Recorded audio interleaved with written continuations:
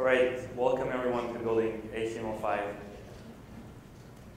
mobile apps with MongoDB. So my name is Max, I'm from TIGZ, and I run developer relations for TIGZ. Now, anyone heard of TIGZ before? Awesome. Very good. Well, that's why I'm here. So TIGZ is a cloud-based mobile app platform, right? It has five main components. So you've got a cloud-based mobile app builder, right? Basically ID in the cloud. The app you get at the end is a jQuery mobile HTML5 app, right? JavaScript, HTML. You can also do native apps or hybrid apps with Apache or PhoneGap, right? So that's for the UI portion. On the back end, you can consume any REST service out there. Anything that's available is REST. Starting from Twitter to anything that's exposed as REST you can use.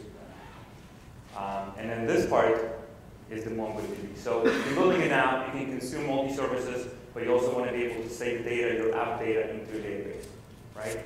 So that's where MongoDB comes in. That we put a really nice console on top of MongoDB. We've got a really nice API layer on top of MongoDB. It makes it super easy to build HTML5 jQuery mobile apps, right? And of course, in the middle, that's your app. So 4 components, 5 components, doesn't matter. So that's actually all 4 slides that I have. From now, I'm actually going to switch to the platform. I'm going to build an app for you, which you'll be able to actually try as I build it. All right? Okay. I've got one more slide, some information at the end. We'll do it later. Right. So this is the site, right? It's tgz.com. This is the start page.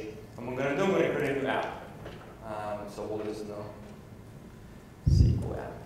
All right. I'm going to click create. So again, this is running in the browser, which means nothing to install, nothing to download, which makes it incredibly easy to start. Right. A few seconds here is going to load. You're also going to see it's going to say connecting to collaboration server. So what that means, we basically got a Google Docs-like model where you can have developers working on the app at the same time or at different times, right? So just depending on the Wi-Fi speed, so it will load in just a few seconds. But now the first thing I'm going to do is just give you an idea how it works. I'm not going to use MongoDB right away. I'm going to use Twitter's search API, right? So this is an example of connecting to any API out there. So this is the builder, and this is your phone. You can also do a tablet.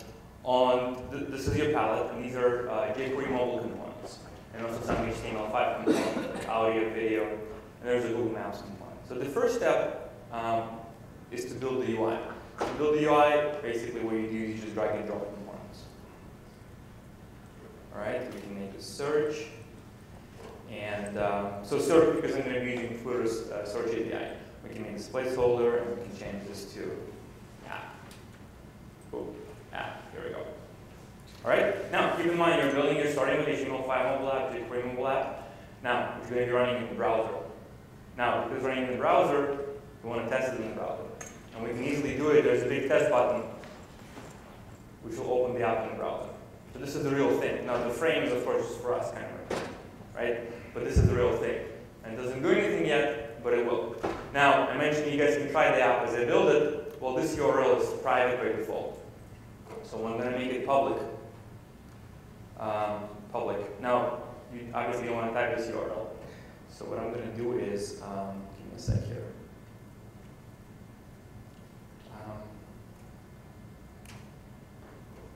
Right, so this is how it looks without the frame. What I'm going to do is, I'm going to open tiny URL. And I'm going to create a shortcut so it's easier for you guys to enter it. So let's call this NoSQL. I don't know, we'll try it. I'll take it just one, just so we don't have to redo it. Nope. I guess someone already has it. 9. Oh, man. Okay. 11:49 is the time. Oh, finally. All right. So this is the URL. You guys can open it on your phone, your tablet, or your laptops as well. So it's tiny URL, NoSQL 11:49. Sorry, everything else was taken. All right. Again, NoSQL 11:49. Another option is there's a QR code actually. If you guys, sometimes depending on the distance on the device, you can scan the QR code if you have an app on your phone installed. So you can also do this. Or tinyurl.com, NoSQL 1149. Right, so let me know when someone gets it and we'll continue. All right, awesome. So this is the actual app. So let me continue. So this is for the input portion. Let's get the output. We're going to display the result. So we're going to get a grid component. It has 2 columns by default, useful for layout. You can do more columns, more rows. In the first one, I'm going to put an image component, and this is the Twitter image. Now, I know ahead of time, the size that Twitter is going to send me is 48 by 48. So I'm going to resize it. I'm going to resize it right here. In the other 2 columns, I'm going to put 2 labels. So label 1, label 2. This is the Twitter username and the Twitter actual text. Right? Now, we also got a bunch of themes, jQuery mobile themes. This is just a short list, but we can make it like this. And if you click test, if you guys refresh, you'll see something like this. Right? Not a whole lot changed, but. All right? Anyhow, so this is for the UI, right? Hopefully you get the idea. You build the UI, you can test it instantly on the device. And of course, you can create multiple screens. You can navigate between the screens. You can run JavaScript and so on. So basically, up to this level, if I said this is all we have, basically you can build the UI portion of the app, right? But of course, we want to be able to get data, and that's what I'm going to do next. So I go to project, and I'm going to create a new service, right? REST service. Click OK, and this is the service editor. This is the key right here.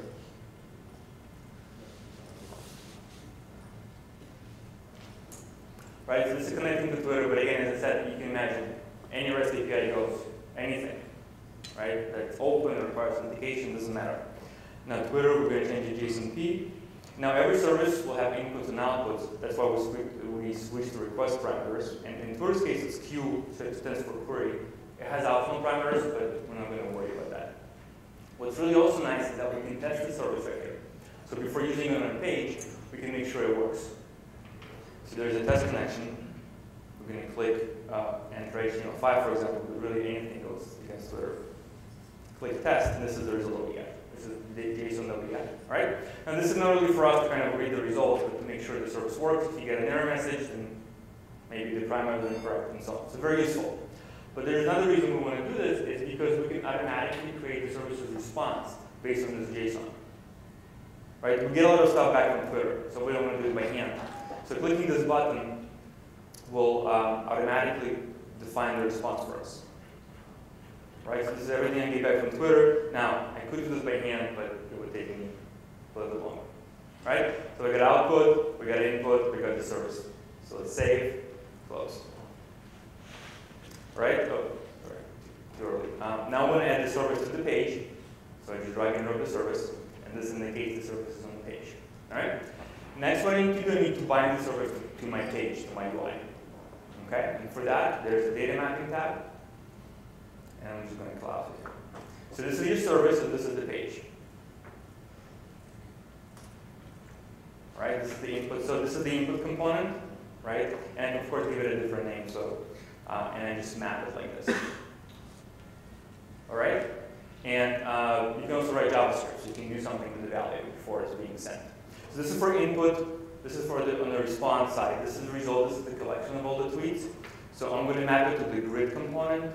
Why to the grid component? It's going to give me a looping functionality, right? Because I get multiple tweets. So I'm mapping a JSON array to a grid component where you can do a list. Now we need to find the stuff we want to display. So text, this is the actual tweet text. It's going to go to the second label in the second column. Profile image URL, this is the URL for the picture. So this is going to go to the image. And the last thing you need to find is from user. From user it's here. From user goes here. Right? So again, you can write JavaScript, you can set this into local storage. Again, the app is running in the browser. So anything you can do with JavaScript, anything the browser will allow you to do, you can do. All right, so save, go back here. The last thing we need to do is we need to invoke the service, right? So we put the service on the page with the binding. When I click this button, that's when I would like to invoke the service. For that, I go to events, and I get all the browser event for this button, add a click event, and there's some actions you can run. So again, run custom JavaScript, so really up to you. But this particular one, I'm going to use invoke service, right, and test.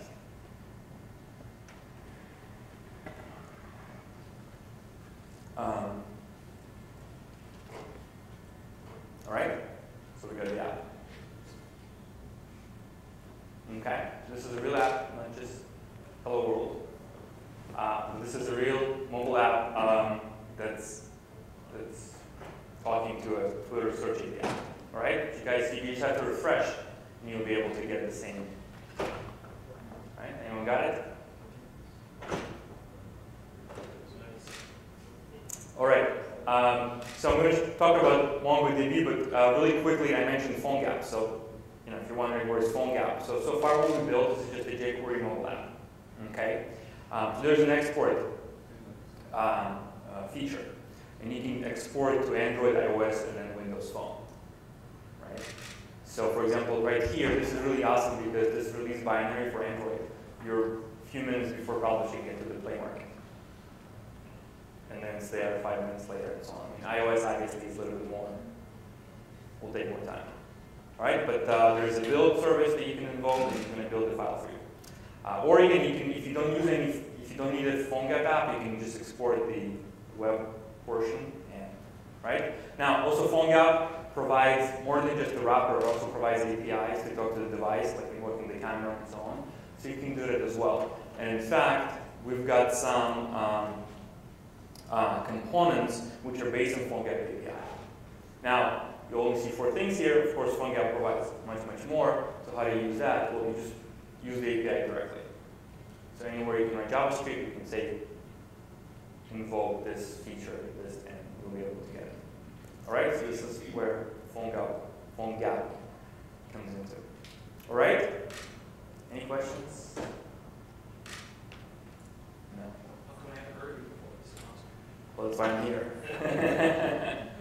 It's not clear, like for example, if you have features which are not on the left side over there, so you say you can just write JavaScript and get access to them? Yeah, so you can use any JavaScript. I mean, you can load the file, you can write it yourself, doesn't matter. So yeah, so if you have a widget you're using, so it's not going to appear in the palette. It's not going to appear automatically in the palette, and it won't support mapping yet. It's something we're planning to do where you can actually import other widgets or libraries, but again, you can add it, but you have to do it sort of by hand. But let's say you want GPS on the phone, right? And the GPS on the phone is not visible on there, right? So GPS geolocation. Oh, you have that? Yeah. But something that you don't have, but it is on the phone. How do you add that? So anything that PhoneGap provides, you can use. So anything device-specific is done via PhoneGap. So we don't change PhoneGap in any way. Whatever they support, you'll be able to use. Well, jQuery. just the plain jQuery. It's yeah, because jQuery mobile requires yeah. So there's jQuery mobile, and PhoneGap. How does it compare with Trilibus? I'm sorry, I didn't hear that. Trilibus? Trilibus? Trilibus. I'm not sure I'm familiar with them. No? Sorry. If you want to show it to me after. Yeah. But this is much better.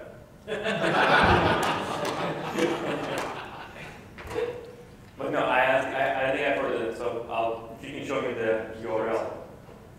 All right, so let's go to MongoDB. So we've got some, it's right here, so attendees.com. These are our sort of kind of backend services.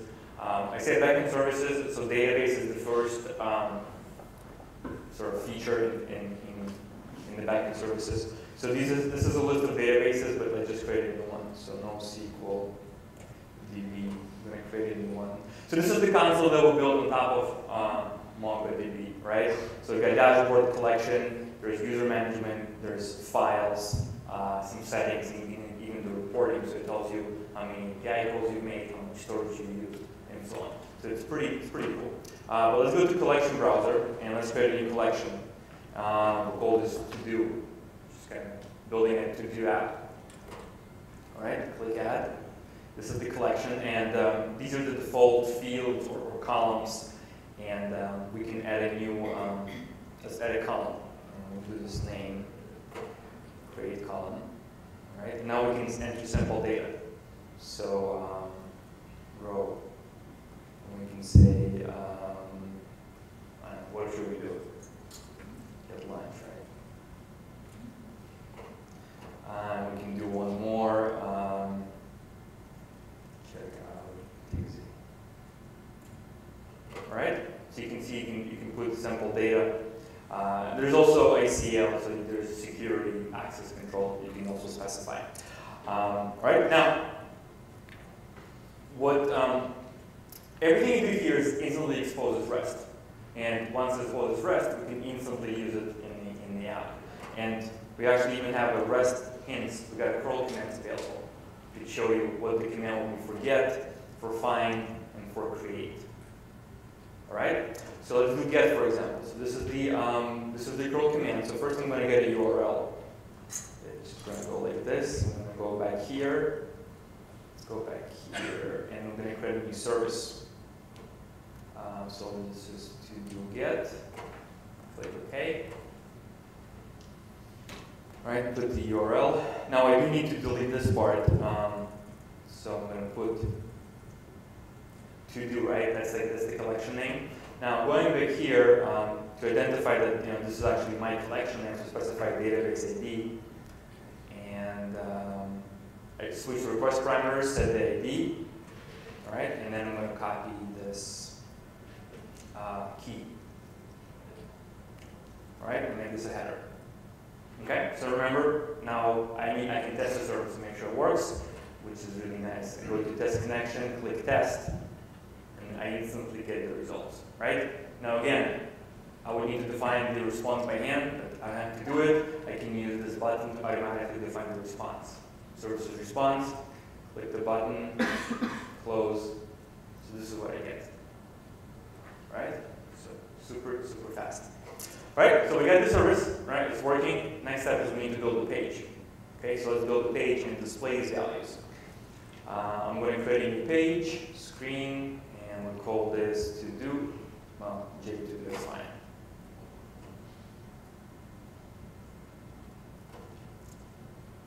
Right, and let's switch to palette, and let's use other components. Let's use a list component now. So we've got a jQuery list component. Now it has 3 items, so these are of course static items. Because I'm going to be actually looping over the list, I just need 1 item. Okay, and we can make this round corners, and I think it looks a little better. Okay, so we got the UI, we can test it, but it's not very interesting, right? We're just going to make a list with 1 item. So now we add a service to the page, correct? So we got the UI, we got the service in the page. Next, we have to bind the service to the page. We go to data mapping, and this is the input already. So the input is set, right? That's the key that I'm sending. We go to response mapping, and let's open this. So this is the collection of all the to-do things, and we're going to map it to the list. And this is the name, and we're going to map it to text. Right? Make sense? Okay. Now, last thing I need to do is to invoke the service, because just binding is not going to be invoked, right? So before I invoke the service on button click, this I can invoke a page load or page show. So let me just make a little more room here. So I go to events, and I select let's do load. Okay, load event and invoke service. All right. Testing. So we just need to set this to be the first page, because if I test, I'm going to get a Twitter page. So I go to, there's project settings, and I can set the first page right here. There's just wondering, this is extra information. There's Android binary APK settings, and also iOS binary settings if you need to. All right? So let's close, and let's test. Right? So you guys can try the same thing. You should get this list.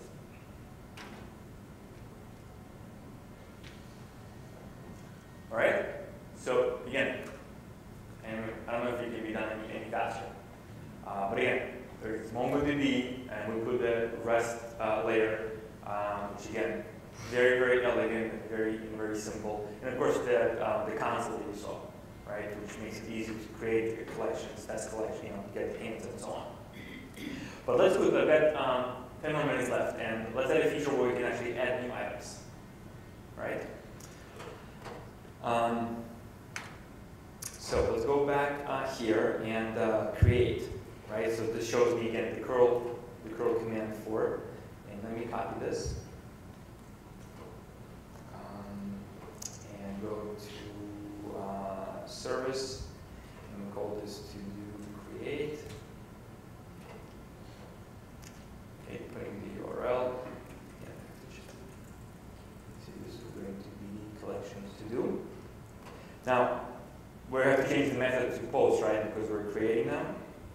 And going back here, we have to specify two things. First, the database ID.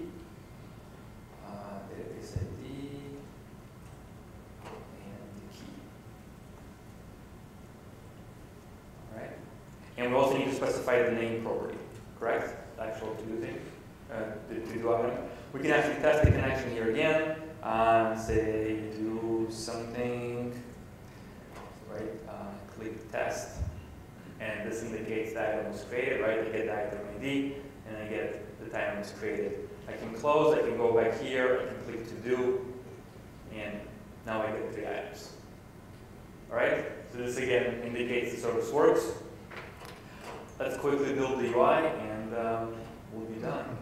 So this is the UI. I'm going to get an input component up here. I'm going to get a button component up here. All right, and the last thing I need to do is I need to add the service onto the page. So drag and drop. Right, so we got the UI, we got the service on the page. Next, we need to bind the services before. So we go to mapping. Okay, and it says REST service 2 and 3. Of course, you can rename, so it's a little bit easier. So this is the request. This is the key, and the only thing I need to do is I need to get the input.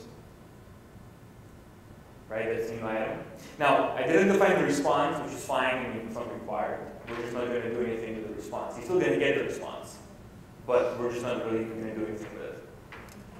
Right, and let's go back here. The last thing we need to do is we need to invoke the service on button click. So we go click, invoke service, service 3, right? There's one more thing we need to do is we need to refresh the list, right? So we could modify the list in the browser basically, but we're not going to do that. We're just going to make another request and reload the new list, right? And the only thing is we want to reload the list only if the post successfully finished, okay? And so for that, we're going to use a success event, or you can do complete, for example. Success probably event, right? These are jQuery events. And we go to invoke service and service 2, right? So once I add, service finished successfully, I'm going to do the load again. Save, test. Right? Oh, well, I didn't make this a placeholder, so will this work?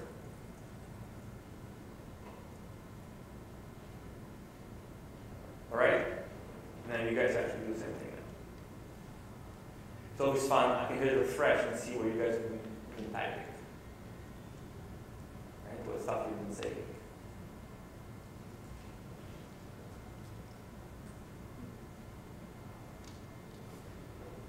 So when you add the service to the page, is there anything added on the application which is specific to Kingsy, or when you export the application, it's not going to have any Kingsy related stuff? Yeah, there is nothing. I mean, all the code is, just writing in the browser, so I'm plugging to the database, all right? So, all right?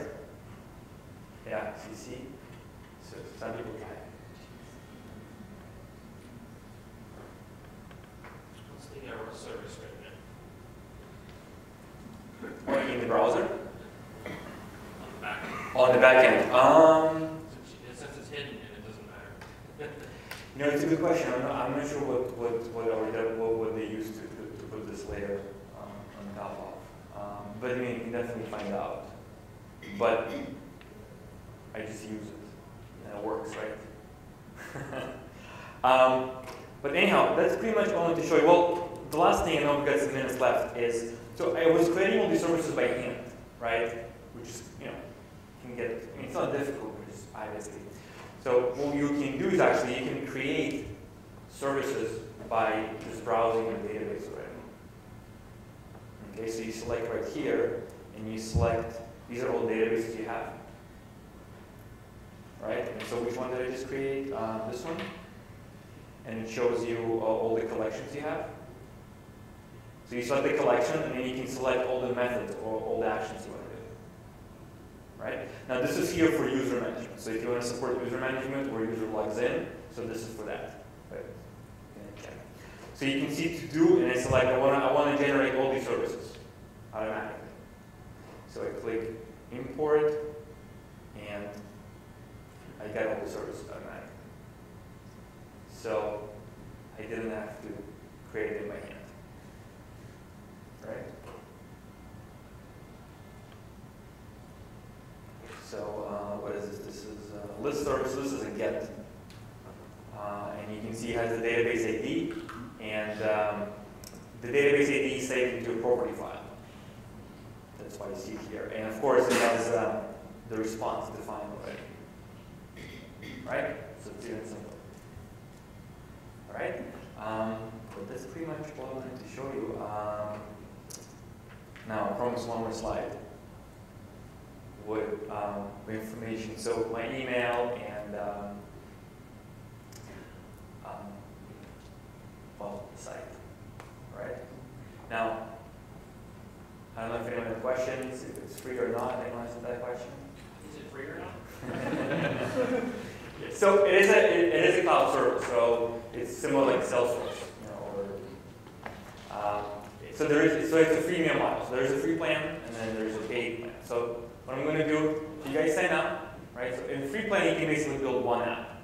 You get all the features. So it's mostly on resources versus features. But sign up. If you shoot me an email, I'll get you 2 months. The biggest plan, 2 months, right? So you shoot me an email. If you love it so much after 2 months and you still want to send another email, we'll figure out something, right? Other than that, I'm done. Are you integrating with App Celebrator as well? If we're Integrating with App Celebrator? no, but I guess we're competing against them. But this is still better. No, we're not. They have something similar, but so they do have also cloud services. They acquired the company back last year or so, but their tooling is Eclipse based. Can you use their services without using their tools? Services, yes. Yeah, you can connect. So anything that exposes REST, anything. Doesn't matter, Accelerator, Twitter, Facebook, you name it, you can use, yes.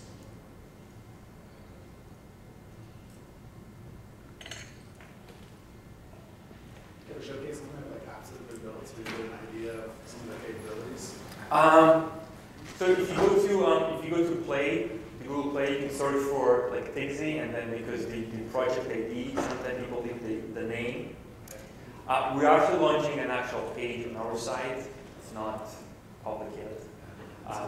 So you can you'll be able to see the app. So most apps, and I haven't got percentage. People are building HTML5 apps. It's just simpler, and then they export the apps, and then they can host it within their organization or some custom domain. Second is Android and iOS, because again, it just takes more for the building, getting the certificates, and so on. So just more steps. So we see sort of HTML5 and Android and iOS. Why'd you choose Mongo? We just like it. It's awesome. You know, it was very easy to set up. Very easy to install, very easy to add this API layer, this console on top of it. I think the API is extremely simple and just extremely elegant. So. Are the databases hosted on AWS or something like that? Sorry? Where are the Mongo databases hosted at? Amazon. They are on Amazon. 12:15. I mean, I'll be here, ask questions. If not, it's lunchtime.